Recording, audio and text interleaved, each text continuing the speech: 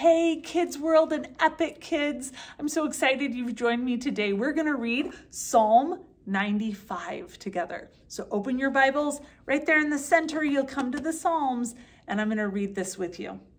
Come, let us sing for joy to the Lord. Let us shout aloud to the rock of our salvation. Let us come before him with thanksgiving and extol him with music and song. For the Lord is the great God, the great King above all gods. In his hand are the depths of the earth, and the mountain peaks belong to him. The sea is his, for he made it, and his hands formed the dry land. Come, let us bow down in worship. Let us kneel before the Lord our Maker, for he is our God, and we are the people of his pasture, the flock under his care. Today, if only you would hear his voice, do not harden your hearts as you did at Meribah, as you did that day at Manasseh in the wilderness, where your ancestors tested me. They tried me, though they had seen what I did. For 40 years, I was angry with that generation. I said, they are a people whose hearts go astray, and they have not known my ways. So I declared an oath in my anger. They shall never enter my rest.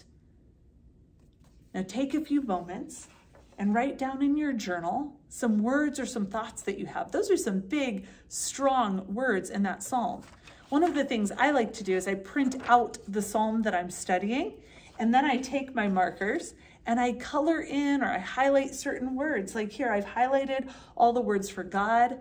I drew a box around the word extol. I'm not really sure what that means, so I can look it up later, or I can ask someone if they could help me to understand that. I highlighted or underlined all of the angry words that God said when he was angry at the people who had gone astray. I can take a color and I can highlight where it was that God was speaking so that I understand what are the words of God, what are the words of the psalmist.